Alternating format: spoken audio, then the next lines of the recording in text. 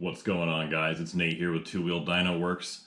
Nels and I have been thinking a lot recently about how to best describe what sets us apart from our competition, the other guys out there flashing ECUs and tune-up bikes in the industry. I had this whole spiel in my head earlier about how we were going to talk about maximizing performance by building our custom fuel mapping and ignition mapping on the dyno for each bike that we support, and tying in Nels' 20 years of experience calibrating engines and vehicles on a dyno.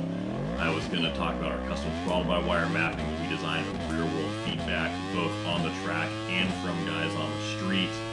I was going to somehow segue all that into talking about the 4-track records we hold and set this year, and the dozens of riders we sponsor at virtually every level and type of riding in the motorcycle industry.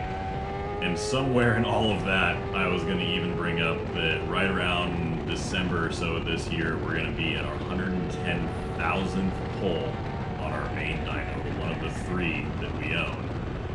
But I realized that none of that stuff is actually what sets us apart. They're symptoms of something that honestly we should probably be medicated for. The root of what sets us apart and why we do what we do is obsession.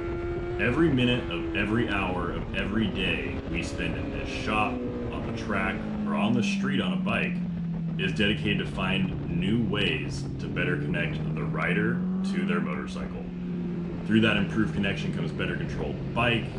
Through increased control comes improved performance, and there's no better feeling in the world than being perfectly connected and dialed into your bike. And we think every rider should be able to experience that for themselves.